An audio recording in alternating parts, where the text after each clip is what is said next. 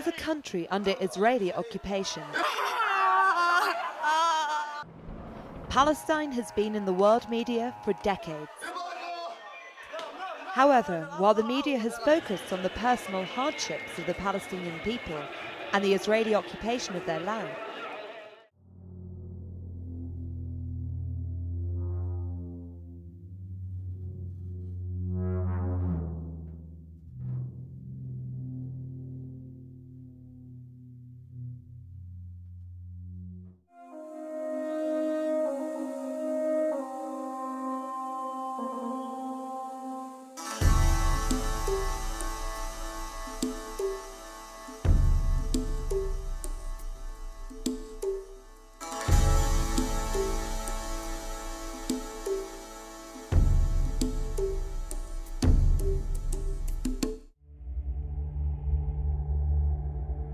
there has been a more clandestine way of stealing the Palestinian identity.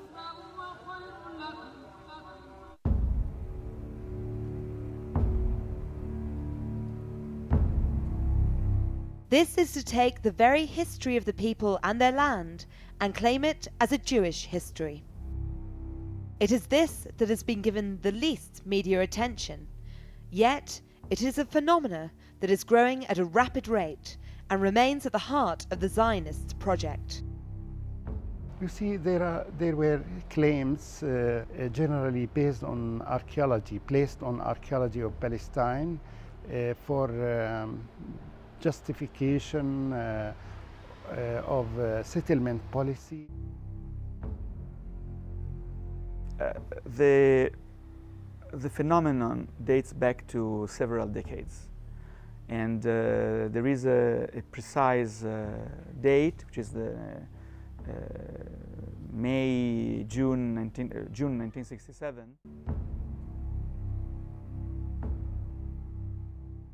Inside the archaeological text, it depends on the people who are excavating to give the explanation. And most of the time they was digging with the Bible in their hand.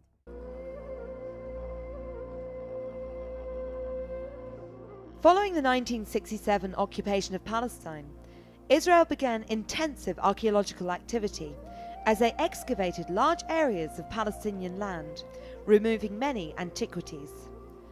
At this time, the race began to find evidence of Jewish history so they could claim the land from the Palestinians. Short period of time, capable of presenting it to the world as facts that cannot be refuted. Whoever tries to alter these facts are accused of being anti-Semitic or an enemy of Israel, a person with a great hatred of the Jews. This is not true.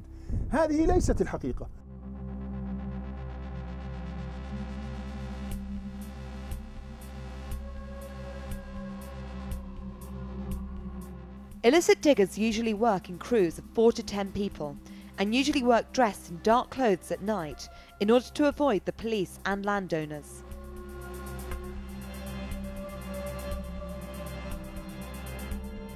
These people are well equipped and use sophisticated equipment such as metal detectors and tractors to dig deep into the ground, often searching for clues such as fig trees to pinpoint underground caves.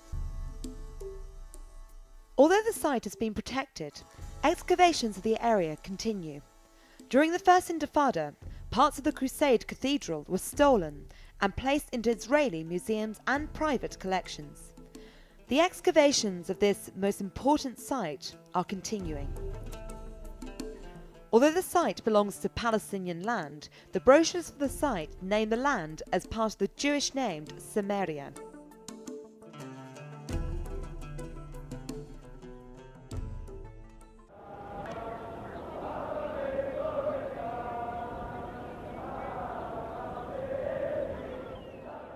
In the rush for Jewish Israelis to find proof of their history, in 2008 they discovered a stone that contained ancient Hebrew writing dating back decades before the birth of Jesus, showing the first proof of Jewish history in Jerusalem.